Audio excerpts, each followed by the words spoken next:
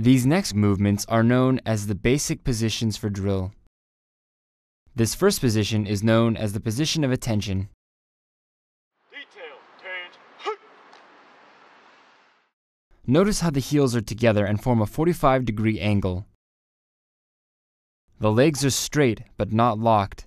This will prevent the cadet from fainting while in formation. The body is erect and poised. The chest is out and the shoulders are up, back, down, squared.